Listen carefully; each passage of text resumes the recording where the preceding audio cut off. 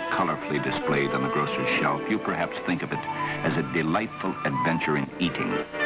But do you ever think of the real adventure behind that can of the dramatic, suspenseful story of the men who spend at least 6 months out of every year of their lives searching,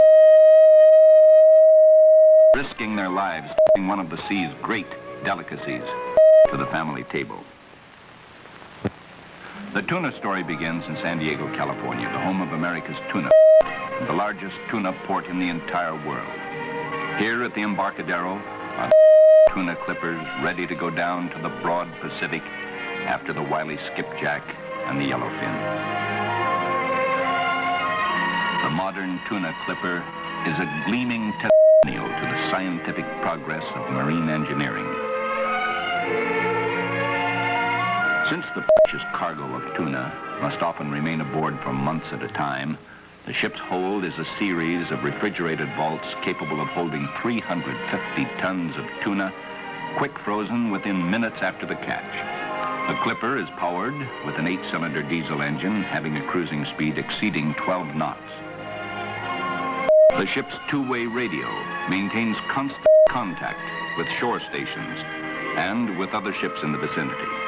To all-weather navigation, the clipper is equipped with radar. Thus, the skipper is able to scan the horizon with unerring precision rather than rely on the old method of human reckoning. Preparation of the clipper for the adventure means that every piece of gear and equipment must be finally checked and compactly stored.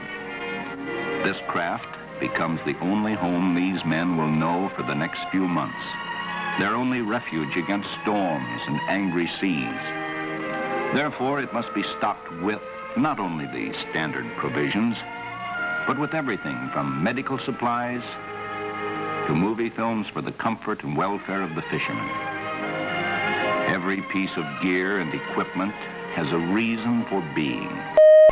It must function, and it must remain secure against damage, or it will not function when needed. These men make a simple routine out of what would be the adventure of a lifetime to the average man. They've been chosen because they're well adjusted to this life and because they respect the rights of the other men with whom they must live and work. It's not unusual for the wives and families of the men to gather on the pier for the departure, for unlike the ordinary husband who goes to his job daily, these men will be gone from 3 to 4 months, sometimes longer. Manuel Silva has been fishing for 50 years. Carl Soares, the skipper, whose family boasts generations of fishermen, gives the signal to start the engine. The makes a last inspection.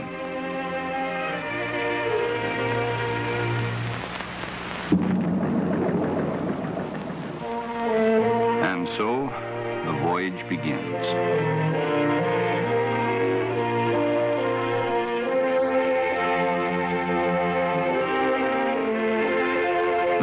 Wave a final farewell to their loved ones as the clipper points her bow toward the breakwater and the open Pacific.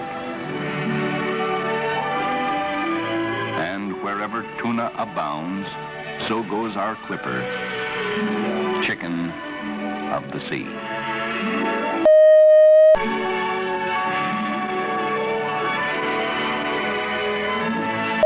Plots a course to water somewhere off the coast of Central America. But first, we hope to find live bait at Macapuli, Mexico, in the Gulf of California. So the compass heading reads southeast. Since trapping live bait is our first mission, all hands turn to preparation for the catch. The most important single item is the net, which is carefully stacked in the skiff. The day dawns bright and clear as we finally reach the bait grounds. The ship's entire personnel have become well oriented, and each member of the crew goes about his duties with precision and efficiency. The first piece of equipment over the side is the bait receiver. The speedboat is lowered.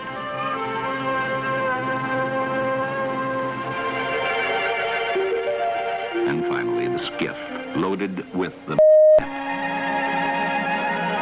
Since we intend fishing in warm, tropic, we'll use anchoveta as bait because they are native to the same waters as the tuna. So our lookout studies each swell and ripple, hoping for signs of the little fish. The pelicans, too, regard anchoveta as a tasty morsel. And as we sight these strange-looking birds, we feel confident we are approaching live bait. Goony birds in the vicinity also signify that anchoveta are around. More pelicans move in. We know now we're right on top of the bait. The netting operation begins as the boats start paying out the net. This is shallow water, not for the tuna clipper.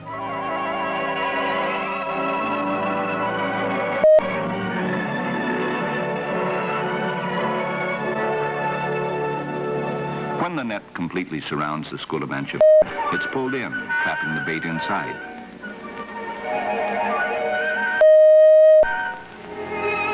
Here's an unwelcome stranger that causes the fisherman no end of trouble. We call him a one-finger shark because he nips off one finger at a time and, in spite of his small size, can rip a bait net to shreds.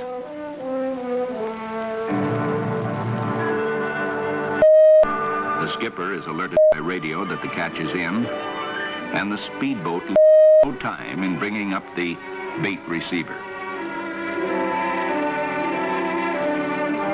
This operation from the net to the receiver is dangerous not only to the crew but to the fish, because anchoveta frighten easily and in panic do great themselves.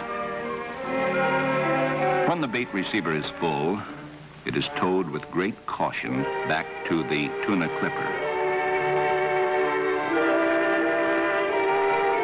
Here, another equally hazardous transferring operation takes place. The whole has been filled with seawater, which is circulated to keep the bait alive.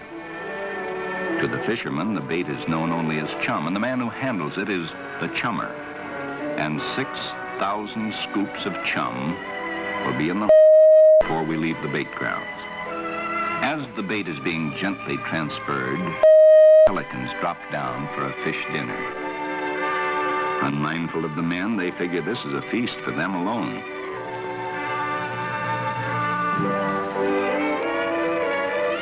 With the clipper's hold crammed full of anchoveta, we head south for the tuna. Life consists of waiting as well as working. But the men are resigned to it. Practiced it year after year. This man roughs his pole so his hands won't slip when he's landing those big fellows he's hoping for. And is making a squid. The squid is a large, single bark whose shaft is embedded in feathers and wrapped with calfskin or dolphin skin. When it's thrown in the water, its actions resemble those of squid, a cuttlefish the tuna like most of all. It's attached to the line with a fine steel wire leader.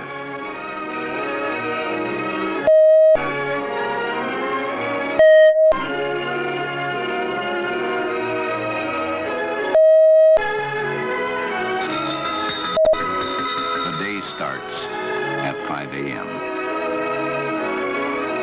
and the men are right on hand for that early breakfast of steak and lots of it.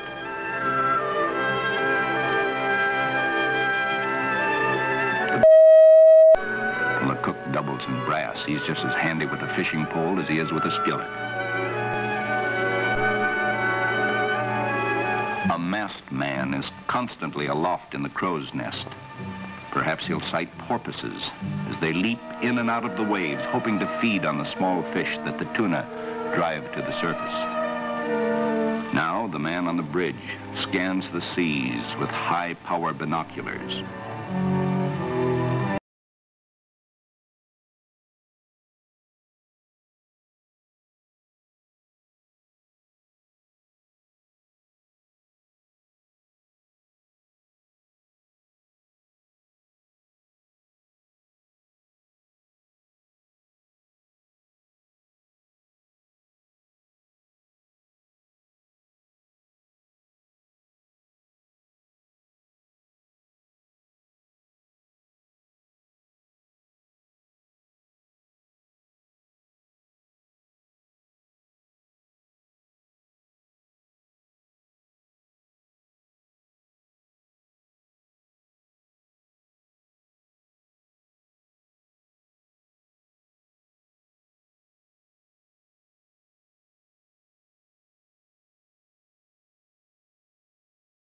And this strong leather pad is used not only for protection, but as a socket for the pole.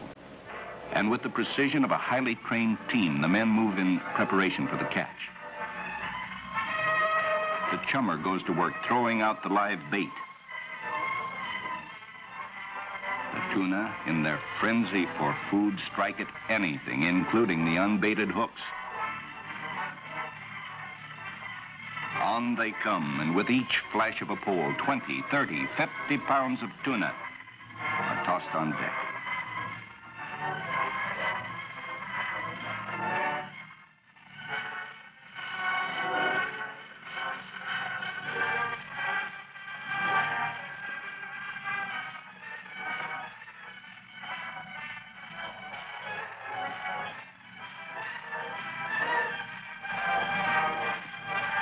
Every color of the rainbow is brilliantly reflected in this seething mass of tuna.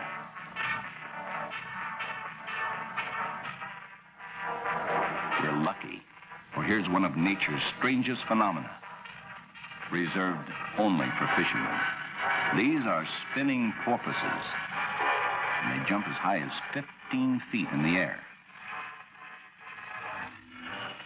Uh-oh, that flashing white belly, that's no tuna, that's a shark. Our rights to the fish are being disputed by those savages of the ocean, the shark, the barracuda. He hit him, a fatal shot right in the spinal column. The shark is as determined as he is deadly. Has been known to jump clear out of the water to grab a fish that's been hooked. Sharks have even jumped onto the racks with the fishermen. He searches about underwater, ready to make a ferocious pass, slicing with a razor-like accuracy. The barracuda is just as deadly. One of the fastest swimmers in the sea. He, too, is waiting to move in on the unwary tuna. Another shark is hooked. As he's brought on board, it can be seen plainly why he frightens the tuna. His teeth are like razors.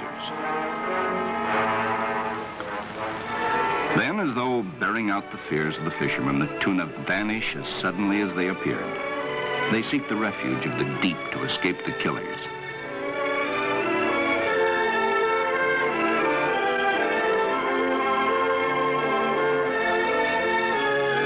But even now, the work is not over. The fish are quickly consigned to the quick freeze brine below decks. And we have aboard more than 60 tons of the tastiest meat that ever came from the depths of the ocean. Once the catch is consigned to the hold, the men will have a well-deserved rest. But first, a dinner that matches the Queen Mary, then a lot of conversation about that big one that got away. The calm, starlit night on the tropical sea finds them in various forms of relaxation. Some gather on the boat deck for a musical serenade. Some sit about reading or writing letters home. Still others break the strain by watching one of the films they brought on the trip. Many of the fishermen have strong religious attachments and spend time in the chapel before retiring. More days and more miles as the clipper pushes further south in search of more tuna.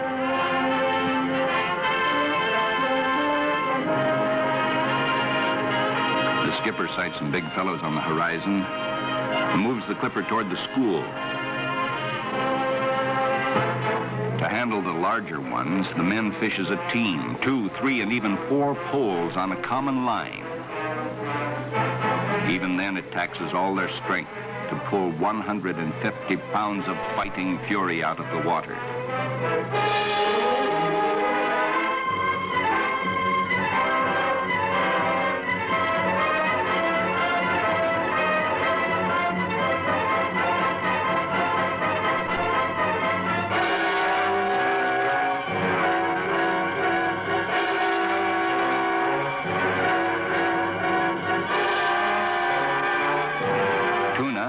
called by Zane Grey the Tiger of the Sea, have a voracious appetite. They strike like a whirlwind.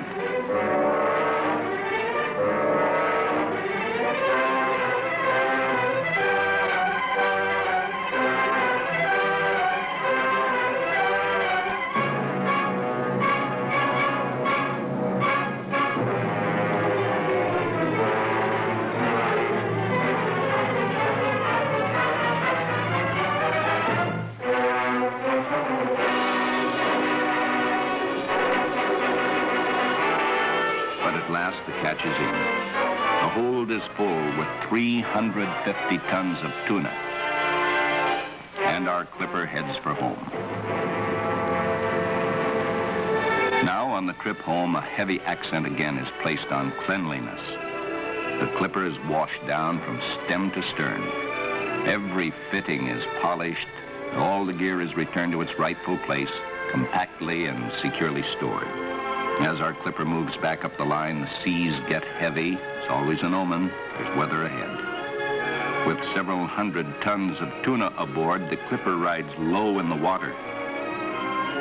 Our decks are awash the entire time we're off the coast of Mexico.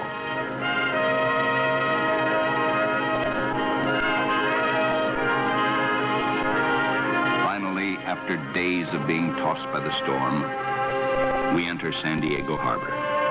Home is the fisherman, home from the sea. The first step in processing and preparing the tuna for the family table is this trip from the deep freeze hold of the clipper. The fish travel by way of a large sluice to the weighing table.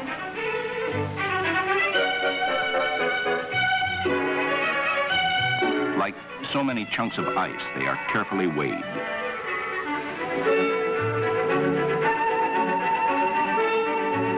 The trip is then continued as the tuna take their last swim to the huge thawing pens where, immersed in pure salt water, the fish are slowly thawed out.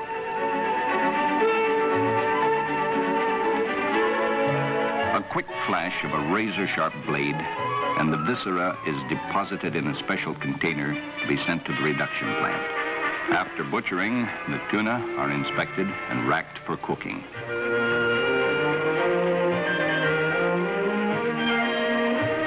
They are racked according to size to ensure proper length of cooking time, which ranges from 1 to 10 hours at a temperature of 218 degrees Fahrenheit.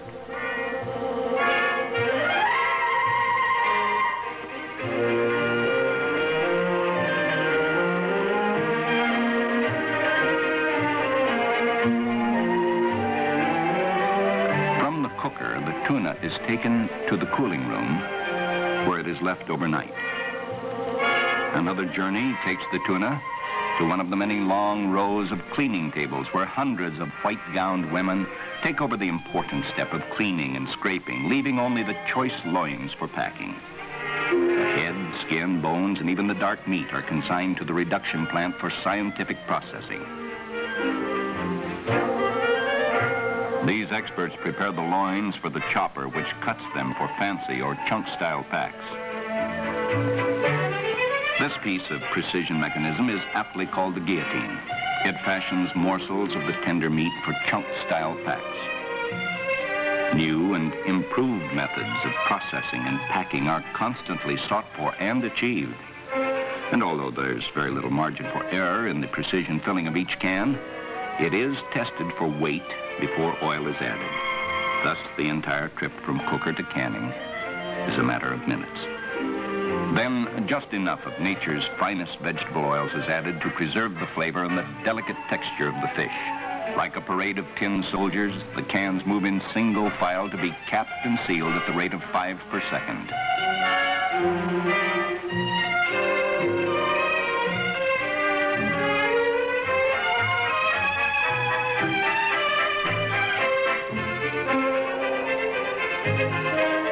These huge baskets are rolled into the giant retorts where the tuna, can and all, is subjected to a temperature of 242 degrees Fahrenheit for 80 minutes.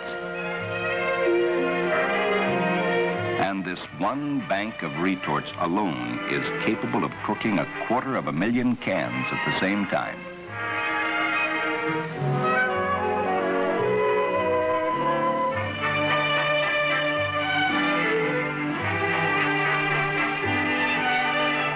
After being cooled in these metal baskets, the cans are given a final inspection for weight and for proper vacuum. Then spot checks are made of the meat itself.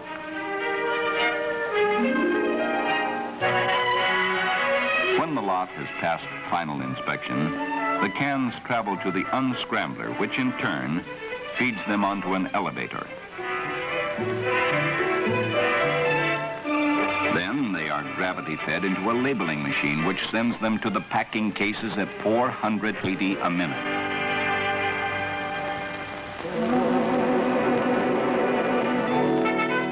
The end of the line, but only in the packing house.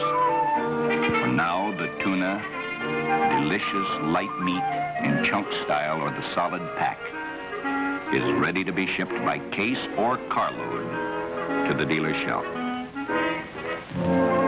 And here is the prize of the fisherman, ready to become the most versatile performer in your kitchen. Which will it be, chunk style or solid pack? Which will it be?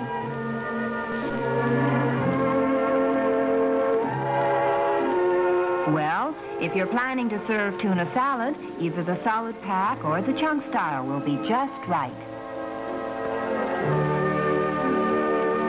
Zesty tuna combined with lettuce and spinach or with carrots and beets. Simple to prepare and simply delicious.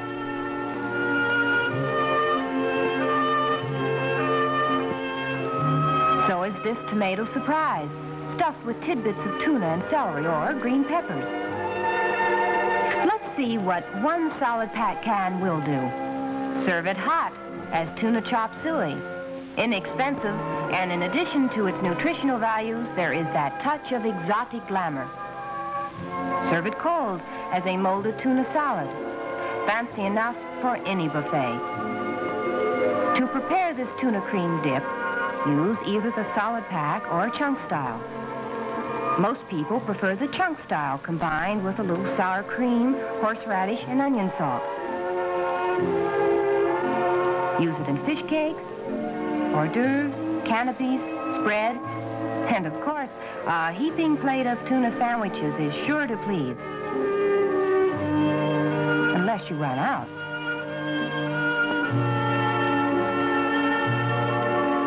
And for the party on the patio, or for that picnic in the park, don't forget the barbecued style of tuna dishes.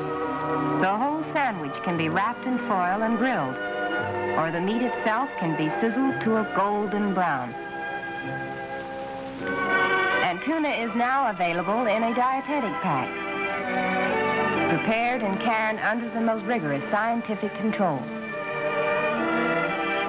And of course, strained tuna in special baby packs is considered highly beneficial for infant feeding. And what mother doesn't always insist on giving her baby only the best in nourishing food for healthy bodybuilding?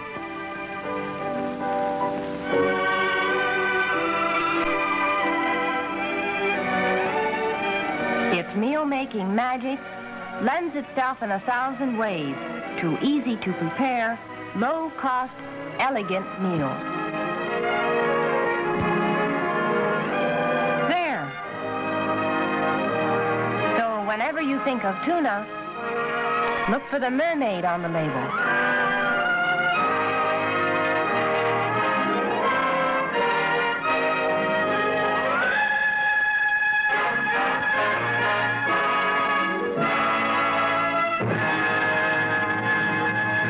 Alka-Seltzer Plus. So now you can relieve your cold and cough together. Introducing Alka-Seltzer Plus Cold and Cough Medicine.